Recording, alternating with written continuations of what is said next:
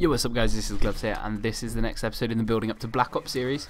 And this is pretty interesting gameplay, as you'll see probably later on. I'll talk about this a bit more in a minute, but I've just finished up with a massive Halo 4 session, and man, that game is fun online, just messing about with Oddball, a game. I'm sure I have a few little games of that online, because we've got a few fun tactics that we're going to be doing on that, and I'm probably going to be showing quite a bit of it, because it's a really fun game online actually. And I just hope that Black Ops is as fun online. I know I'll definitely play it a good couple of days when it comes out straight away. I'll probably have a day of gameplay in the first week. Hopefully I'll get a few games that I can post up on this channel nice and early to try and get a couple out in the first few days so they're still relevant. Anyway, sorry, got a message. Anyway, yeah, sorry about that. This gameplay is, I get a lot of kills at the start here. I managed to rush to their spawn at the start in a game of Sabotage, something that I don't usually play that much of, but I ended up having a decent little game here. And this is a game that I was talking about in the first episode. If you've seen that, if you haven't, the link will be in the description. I would love you to go check that one out. It is a game that I'm playing with Dr. Glaven, and a game of Sabotage which we come very close to winning. As you can see, I'm going on a bit of a tear here. Keep it going. I've tried to speed it up in the bits where I've not really done too much, because this game will be quite a long one. It'll probably be about, I don't know how long, 7 minutes, 8 minutes? I'm sure you'll obviously see it when it's in the thing, but don't have that luxury right now. Right behind him, not sure what this guy's doing. How he didn't see me, I will never know. Get a bit lucky here. Don't complain at me for using these. Everyone uses them, so that's one thing that I don't really like too much, when people say, oh, don't use these guns, they're overpowered. Don't use these guns, they're overpowered. In the first few days, everyone's going to be using the best guns in the game. Everyone uses, at the start of Modern Warfare 3, everyone was using the UMP, the ACR, the MP7 when they worked that one out. Guns like that, everyone was using them because they were the best guns in the game, and everyone wants to get off to a cracking start in their Call of Duty campaign of that game. That particular game died there. Don't get too many deaths. So that was a rare one for you. I said don't get too many, I get quite a few. Yeah, so when people complain about people using guns that are overpowered, everyone's using them, so you just need to get on with it, and just once you've got a decent amount of game time in the game, you can start using your funny weapons, you know, your PM9s and shit like that, and Black Ops, all the submachine guns, bar probably the MP5, the AK-74U was obviously a good gun as well, but the other ones like the Spectre and stuff, you could just use them for messing about. Use them quite a lot on that game, to be honest, because I never really played it seriously, so I just sort of tried to joke around and that. Did a lot of sort of random classes with my friends, and we just hop on and just give each other random classes. Quite a nice little bit of play. I don't know how that guy killed me there. I assumed that I'd been able to get him, but it was a bit of poor play from me there. That is a guy.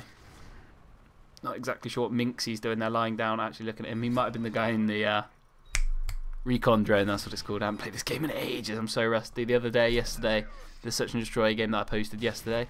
If you haven't seen it, go check it out. It's a pretty decent little gameplay. I could not think of what that map was called. I still can't to this day. What the fuck is that map called? It just shows how rusty I am. I haven't played this game in a long time, so I haven't been having to vote for these maps that come up. Now, one thing I don't like about Halo is the vehicle warfare that they have in that. They have a lot of, like, the Banshees, the mechs, whatever they're called, the Mantis, and stuff like that. There's so many things like that. And yeah, you can go on a tear when you get in them. It's fun when you're in them. When you're not in them, you're absolutely fucked.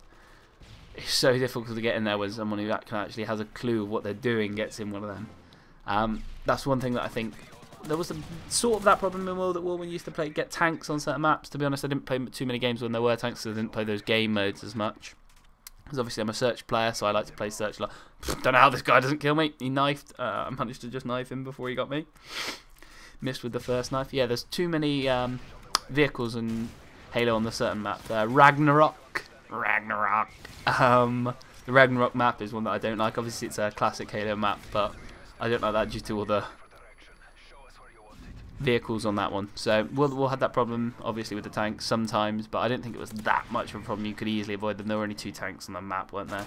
So it was easy enough to get through them. Oh, Funistan! How many times has that happened to you? You get on a decent little streak, you start getting on a bit of a tear, and then Dead Man's Hand takes you down. Obviously that guy tactically inserting in probably one of the most untactical spots in the map, was probably not the best thing that he could have done, so I managed to get in. Look how close we get to winning it here now. We think we've got this under control. We've already been in this situation before. We've been in this situation before. No. 0.9 seconds left on the timer.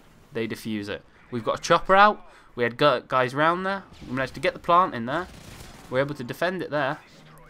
Surely this is going to be an easy win for us. 0.9 seconds away from victory here. I've had a decent little game. Get another plant in. Don't want to spoil it for you, but in fact, I do get the plant in. We've got a couple of guys down here. We should be right. I'm still alive. We got guys should be spawning around it. We've got a guy right here. We've got a couple of guys coming around. We've got a helicopter out. There's a guy getting there. I'm just praying that this guy goes in. No. He doesn't even move in to try and defuse the bomb, play the objective. This is what I don't like to do. I don't like people doing.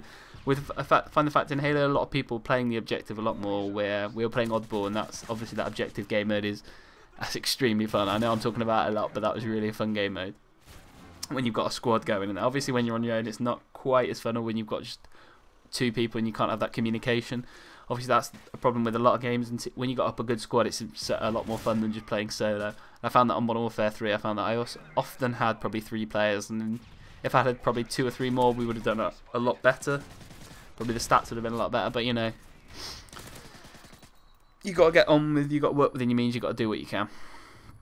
I'm thinking of Black Ops 2, they'll probably will have a squad of about 4 or 5. Obviously we're going to be playing probably a lot of zombies. That's the one thing that I think everyone's looking forward to. It's sort of been kept under the, sort of swept under the carpet at the moment. All the information seems to be kept under wraps, so we're not sure. As you can see, the gameplay is winding down, and they've got the bomb planted. And we went from 0.9 seconds. 0.9 seconds we were away from winning this game, and we ended up losing it. Anyway, Black Ops 2, catching up on us, guys. 42-10. 42-10, and we lose. Peace out, guys. I'm done.